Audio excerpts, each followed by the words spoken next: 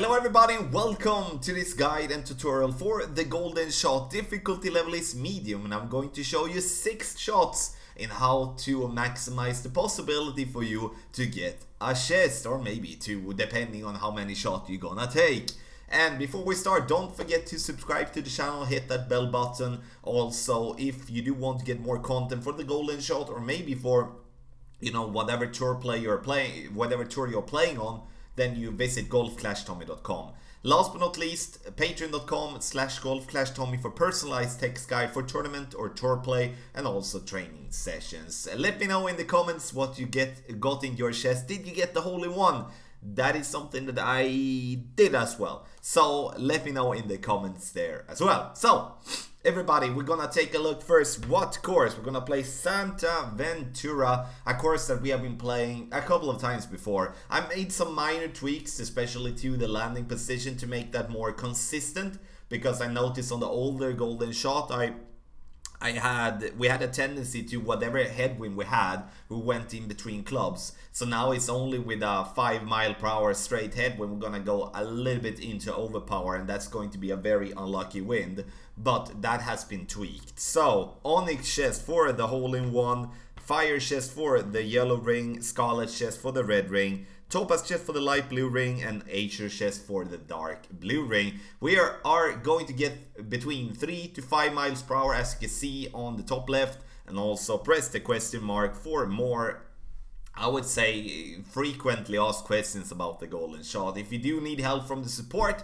you press the button called contact support, and then you write your ticket to Playdemic and Golf Clash team, and they will help you out. So adjustment, golden long iron, max distance plus 20% over adjustment, which means that we need to add 1.5 per ring. 1.5 per ring is with the 20% included, so you don't have to add an additional 20% on the 1.5. To make it as simple as possible, we take a look at the top. There you see wind and then rings. So you just read off what you got as wind. Let's say we have a 4-mile-per-hour wind. Then we take a look. Oh yes, then we do have 2.6 rings to adjust. That's the easiest way. Use that. It's going to help you bring more consistency with your adjustment, because my adjustments are based on that table that we do have there on top.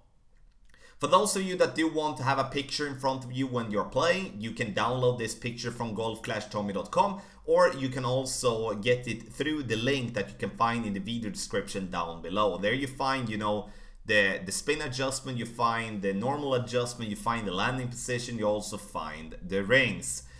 So, landing position here, we are going to make it simple for ourselves. We are not going to add any spin as a start. We are letting the yellow ring rest on the fringe, bottom part of the yellow ring by the beginning of the fringe, with the ball guideline to the hole. From there, we're going to tweak the spin adjustment based on obviously what type of wind we're going to have. So you're gonna see me mix a little bit around with the spin that we're having, and then we're going to summarize, and I believe that the adjustment I'm going for in the end is going to be super solid. So we're gonna take a look at the video. We have 6 shots to go. I'm going to talk it over, but then be focused when we do summarize to get the correct spin adjustment. So shot number 1, 4.1, headwind and crosswind.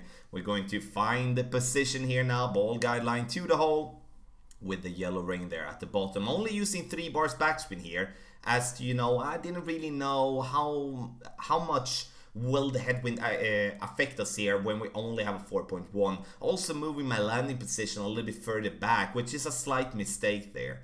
Adding a bar of side spin to the right as well to see, okay, do we now with the crosswind, do it push us too much or too little? 4.1 gives us 2.7 rings, and we do adjust. It's coming in nicely, but here we can see directly that we're coming in a little bit too hot, combined with a little bit too much to the right. But I would say we're coming in a little bit too hot, and as I always say for the golden shot, if we do miss the hole-in-one, we need to have as worst the red ring.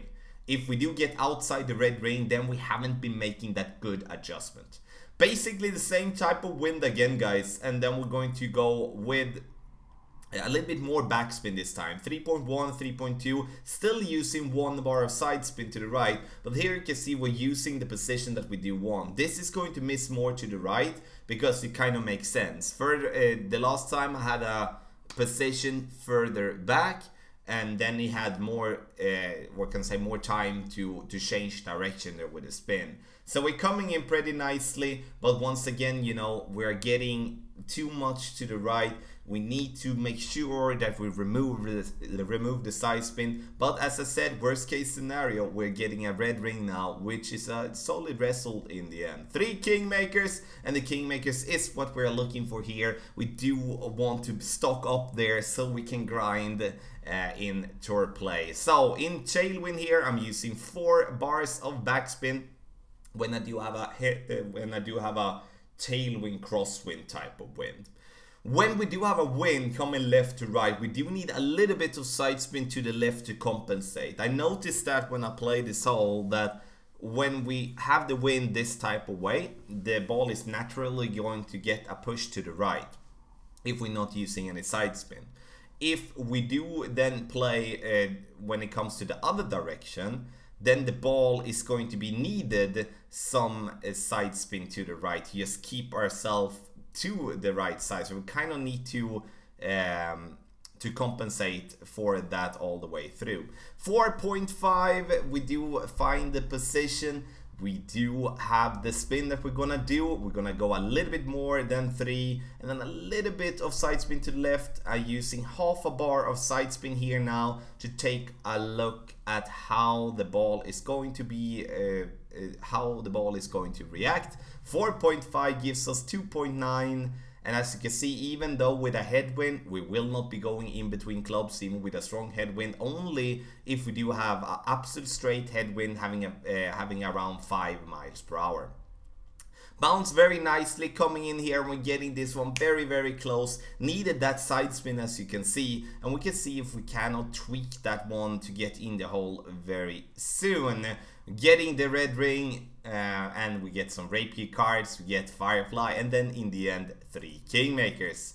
So shot number 5, and here we do have a straight headwind. Take a look now with a straight headwind, this strong wind. If it would be less than 4 miles per hour, we would not be going in between clubs. Now we do go in between clubs, and I think it's very important for me to show you this type of shot, that this is the risk that we can take. But we need to take this risk due to the fact that we do, let's say it like this. If we're going to bounce before the fringe, we're going to have a very inconsistent bounce. So we need to make sure that we bounce on the fringe. That's why we use overpower instead of backing up our target.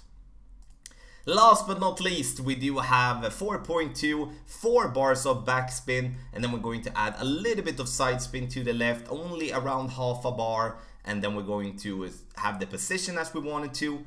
4.2 gives us 2.7 rings, and then we're going to take our shot. Can we end up with a hole-in-one in another golden shot guide? That's the question. We bounced nicely there, coming in here, and we take the right side of the hole, getting it in for a hole-in-one. So some tweaks we had to make to get the spin correct here. The distance was okay, but the side spin was a little bit trickier to get to work. But now when we do have it and we locked it in, then you need to follow the spin adjustments that follow. So we take a look at the spin. We open it up, tailwind, max backspin, tailwind and crosswind left to right, 4 bars backspin and half a bar of side spin to the left. Then we do have tailwind, crosswind left to right, 4 bars backspin, as we do have a natural push to the right, so we don't need the side spin to compensate there. Crosswind left to right, 3.8 bars backspin and 1 bar side spin to the left. Crosswind right to left, 3.8 bars backspin and half a bar side spin to the right. Headwind and crosswind left to right, 3.5 bars backspin and half a bar of side spin to the left. Headwind and crosswind right to left, 3.5 bar backspin, and then headwind 3 bars backspin and half a bar of side spin to the left. So landing position, this is the spot. Yellow ring resting on the fringe bottom part by the start of the fringe with the ball guideline to the hole. Very easy to replicate, and that's going to bring you a consistency in this golden shot. Last but not least, we take a look at the asset here with all the spin adjustment, with the adjustment, with the landing position and the rings. Make sure you either print it out or you have it up on another device when you are playing, to help you remember what you are going to do on your 30 seconds that you do have. So, ladies and gentlemen, thank you so much for watching this guide for golden shot medium version. Make sure that you hit the thumbs up button if you like the guide. Also make a comment with what you got in your chest. Hope you get some kingmakers, hope you get the apocalypse in your chest as well. Good luck in the golden shot, and thank you so much for watching.